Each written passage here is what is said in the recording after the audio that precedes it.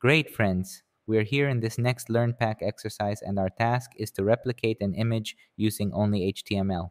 Take note that in the image, we have specific instructions for each of the tags we need to use.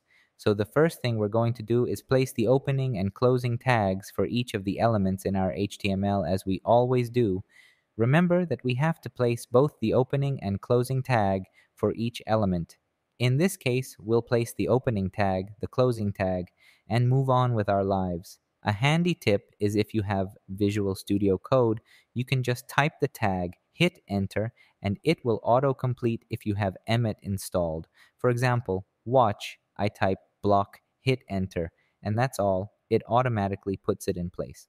Same with the p tag, we also place the UL, and notice that within the UL we have 3 items, so we're going to place those 3 list items. Cool.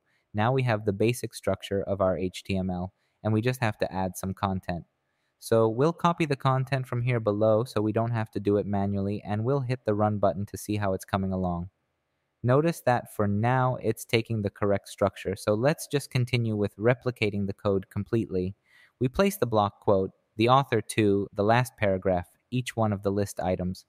Actually, what I'm going to do here is just copy everything all at once, and after that, I delete here and here, come over here, place here, and bam, bam, bam, place the 3 list items, and run our code to see what happens. And notice that we now have a replica of what we had in the image. So let's hit the run test button to run the tests and see what happens, and everything went well. So perfect. We can proceed to the next LearnPack exercise.